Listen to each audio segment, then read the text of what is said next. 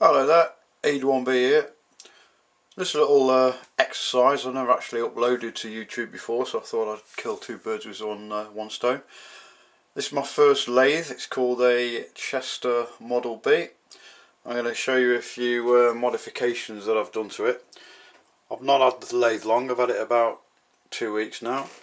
The first mod that you'll notice is the bush that I put in the top there to take out the slack that it normally has to keep the vibration down, which for some reason, I don't know why they didn't do that in the factory, but there you go. And on the original bearing here, they use what they call a roller bearing. I'm actually using there a bearing taken off a timing belt, which I've adapted to suit. You can just see that, just getting there a little bit better. It runs a lot quieter and smoother, keeps vibration down. A few little mods I've done as well. Wing nut on there instead of using the Phillips screw. I don't know how they expect you to get a screwdriver in there while you're working, so I've done away with that. Use the wing nut instead. And then the other mod, same again. On the slider they use these little what I would call a flying bolt, I suppose, a little wing on there. The trouble is with those, what they do when you're sliding the slide back, they actually catch on the bed there, and of course what that does then, it tightens the cross slide as you're moving it. So I've done away with them. I'm using the wing nuts instead. And then the other thing I've done, I've got the quick change tool post on there. Quite a bit of modification needed because of the centre height of this particular lathe is so high. I think it's just under 8 inches. Obviously you have to lift the tool changer quite high. So what I've done, I'll just take that off.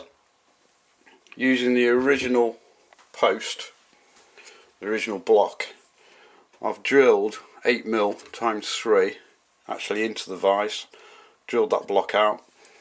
That's an M14 bolt, which I tapped that as well to M14, so it's nice and sturdy. And then the other modification that I've done is, or will be doing rather, is the backlash that you get on the cross slide. I don't know whether you can see that, which I'm going to be showing you how to get rid of that in a minute. Going to be doing some machining just to try and get rid of that bit of a free play that it's got there, a bit of an end float. And that's about it really. There's a lathe. It's a Chinese lathe. They're okay, not the best quality in the world to be honest, but it's the first lathe I've had, and yeah, it's okay. I'll see you in a sec when I show you how to do this free play modification.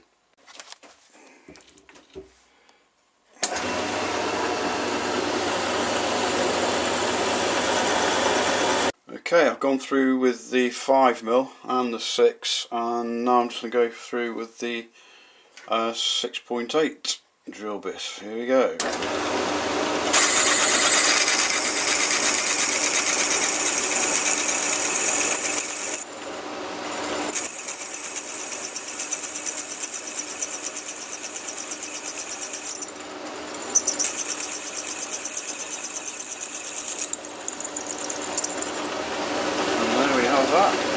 Okay, I've got the 8mm in there now. Obviously, because I've got the 8mm in there, what I'm going to do is create a hole big enough for the spring on the little ball bearing that you can see there.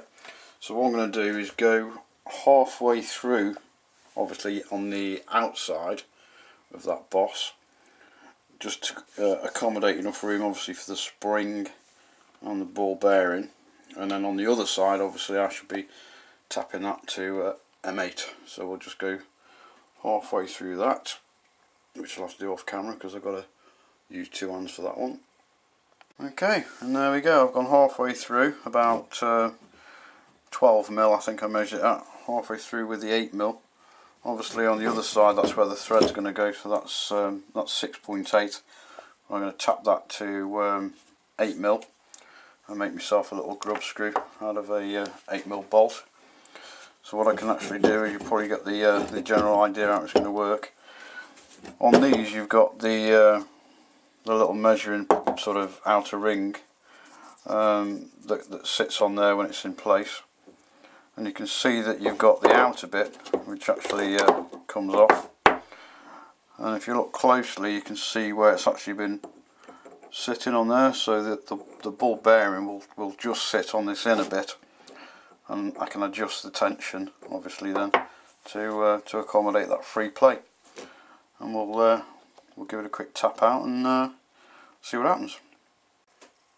I've spun the work over now, popped it back in the vise, and what I've done, I've used the drill bit to align the hole to make sure the tap, when the tap goes in, that it goes obviously straight. Now what I'm going to do, obviously I'm not going to tap this out under power, because that would be a big no-no. All I'm going to do is just use it initially to start it off, so I know it goes in square, and once I get it into about 3 or 4 turns, I'll take it out of the vise and then pop it over to the bench and then just run it through with the normal handle that comes with the tap, and then we should be good for going, I think. Okay, by the magic of instant TV, I'm on the bench now. We've just got the M8 1.25 pitch tap. Just gone halfway through there. Just thought I'd just stop and grab the old camera so you can have a look. I go all the way through with that. That'll give me a nice base for the grub screw to go through, and then we'll see if it's worked. A bit of trial and error really, because it's just a bit of an idea that I come up with. So let's see if it works. And there we go. We're through. One freshly cut M8 thread.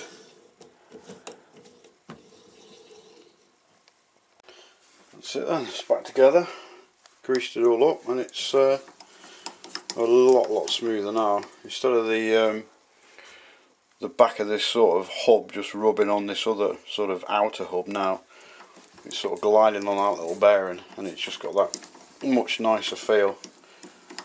The sort of thing you'd probably get on a top end lathe. I mean, these lathes are good for the money. Your little modifications, you know, they all help.